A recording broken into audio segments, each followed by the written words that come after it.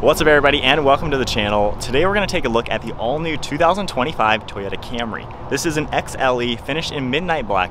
MSRP is $36,600. Big shout out to Flo Toyota of Statesville for providing the all-new Camry for today's video. Take a look at their website, linked down below. Underneath the hood of the all-new 2025 Toyota Camry, you're only going to see a hybrid engine available, even running on 0W8 oil, which is a little interesting. This has a 2.5 liter inline 4-cylinder with, of course, that hybrid system. Front-wheel drive cars have net horsepower at 225, torque is about 163, and it runs with an eCVT transmission. Overall curb weight is around 3,600 pounds, has a 13-gallon fuel tank, and you're looking at 48 miles per gallon in the city with 47 out on the highway. The overall length is 193.5 inches with the wheelbase at 111.2. Width is 72.4 and height is 56.9 inches. Taking a look at the styling with the all-new 2025 Toyota Camry, this is definitely a pretty nice upgrade from the previous years. You got a very sharp and sporty style to it. Really good looking set of LED headlights. You can see the nice light in the center wrapping around that bodywork. I love how that front bumper portion cuts into those headlights. Got your Toyota badge, an upper grille with some openings, and the XLE is going to feature a nice aluminum colored silver grille. Has a nice contrast to the black paintwork, unlike the XSE, which will have the body colored. Has some nice horizontal slots, plenty of cooling to the engine, nice contours to it. Then you're going to see an opening to allow some airflow into those wheels. Got a nice sporty front bumper with some sharp lines throughout it, and I really like how the front bumper cuts into the hood with these really sharp lines fading towards that windshield. Overall, this is the spec you want if you want an XSE but don't like the body colored grille. So this is a pretty cool look. You're going to see a nice design for these two-tone wheels, machine silver, gloss black, and then you can also see a nice sharp body line throughout the front wheel arch. Got a sharp line in the lower side skirt, one prominent body line throughout the side profile. And then you can see body colored mirror caps with a little bit of chrome trim, body colored door handles, and then all chrome trim surrounding the windows with blacked out B and C pillars. Smooth roof with a shark fin antenna up and back. And then the side profile is pretty typical to every Camry. Looks like what you would expect from a mid-size sedan. Now in back, there's going to be some sharp lines cutting into these taillights, which has a nice look. Smooth look for the rear end with chrome on the Toyota logo, and then Camry is all in chrome with a black trim piece connecting these taillights. Nice LED design, body colored for the lower portion of the rear bumper. No exhaust tips for this. This is more of a luxury spec comparing it to an XSE. Got all your badging, backup camera, the hybrid logo as well, and it finishes off to be a pretty clean looking sedan. Moving on to the key fob, we get lock, unlock your trunk, and then it says Camry on the backside.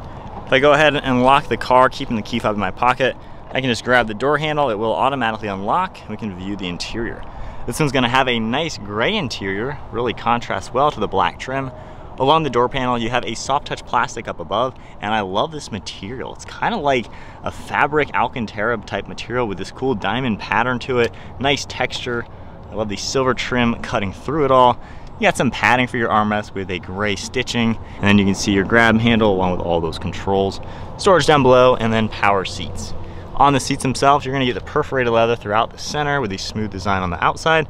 And then on your back bolsters, you're gonna see more perforations, and then this really cool smooth fabric type material. It's a really luxurious spec for sure.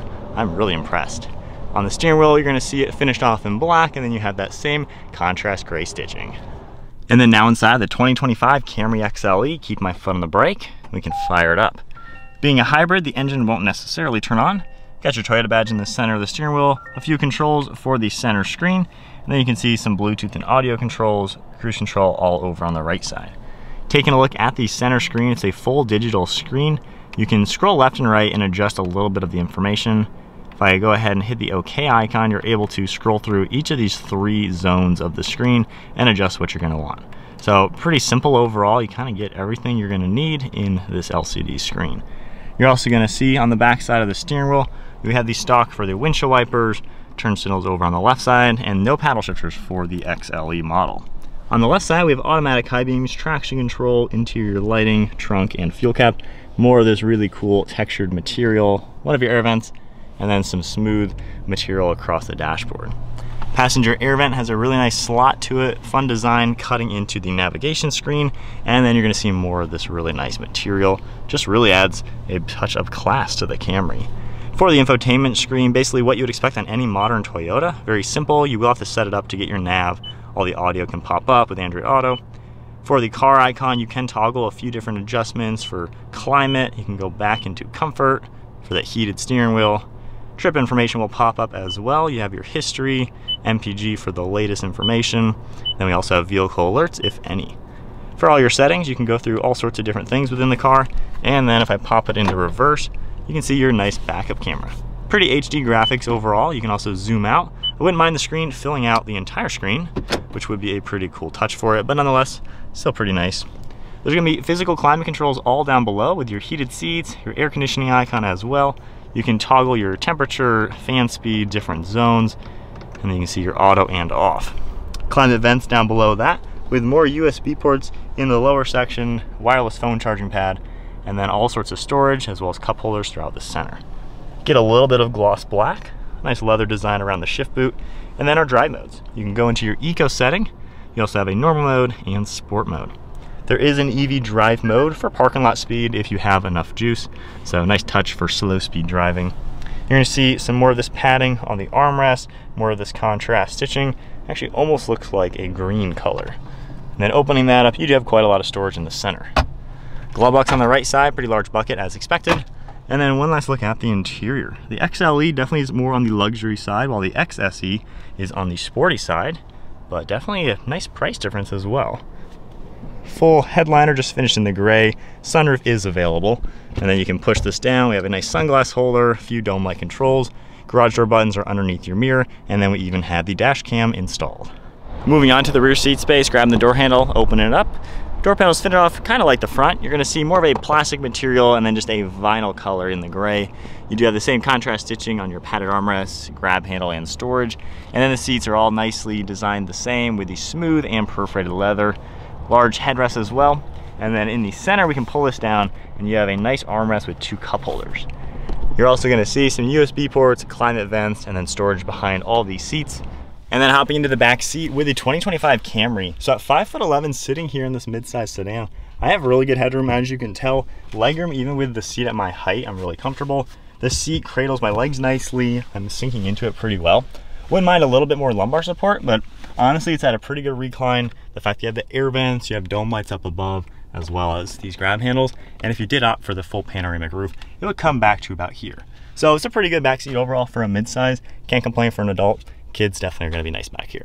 And then moving on to the trunk space, there's gonna be a button back here. We can manually lift that up. You got about 15 cubic feet of cargo space. You're gonna see how flat the load floor is, nice cutouts on the left and right side.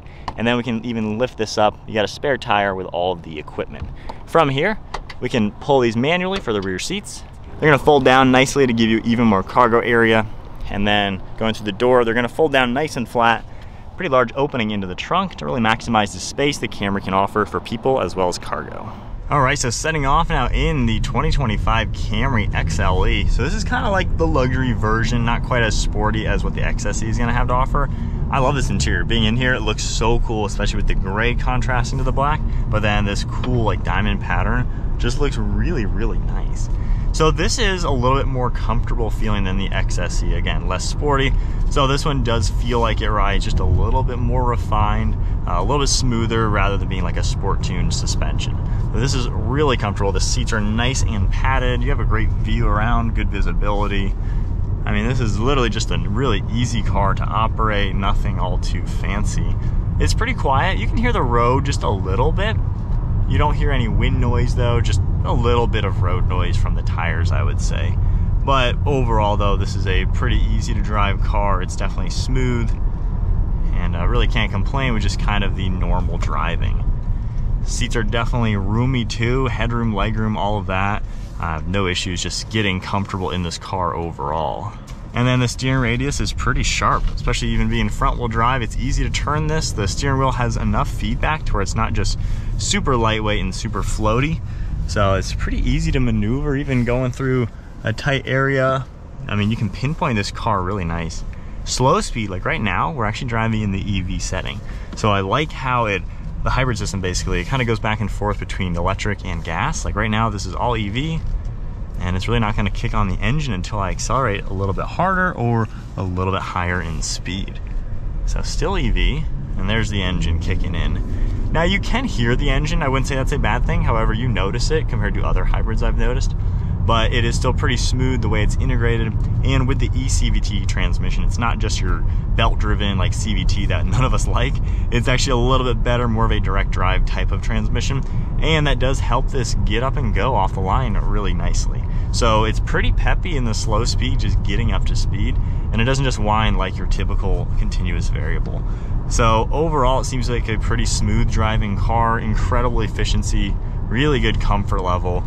And honestly, this is just a pleasant place to be and not really too expensive for 36 grand. Seems like a heck of a good deal if you just want a nice overall car. So my honest thoughts now with the Toyota Camry. So this is the first time checking out the XLE. It's a pretty cool spec. This one isn't really all too sporty. You know, the XSE will give you a little spoiler, a little bit more sporty interior, the wheels, sport tuned suspension, the sport pedals, and a few other things, an exhaust tip, a little somewhat of a body kit. So this one's definitely toned down in style, but adds that luxury touch, a little bit of chrome. This interior, again, looks super cool. I love the materials. So it kind of gives you a little bit different vibe, still being a top-of-the-line car. So I think Toyota's done a pretty good job pricing the Camrys. Even an SE for low 30 grand seems like a bargain. This one right in the middle, it's not crazy equipped. A few of the XSEs I've done were 38 to 42 grand. So 36 grand seems like a really good bargain if you just want a nice normal family sedan. And this one does ride a little bit more luxurious, to where this is a little bit smoother on the bumps, feels a little bit more plush. Still no luxury car, obviously, but you can just tell this one feels a little bit smoother to drive and is just a pleasant place to be. The efficiency is incredible. I mean, you're talking about 50 miles to the gallon, generally speaking, when you're driving around in this car, which is a really cool plus. Not many cars actually can give you that.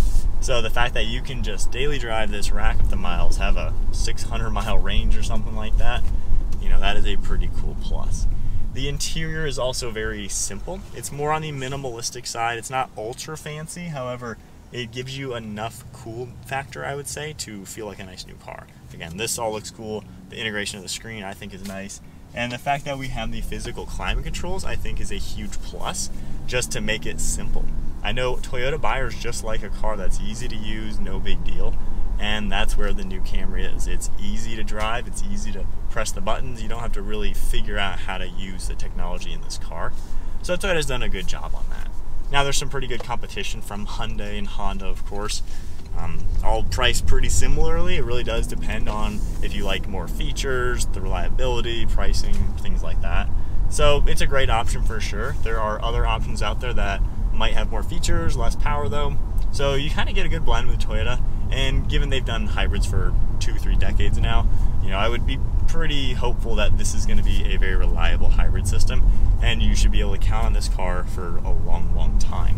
Now the V6 is gone. A lot of owners do not like that. They miss it.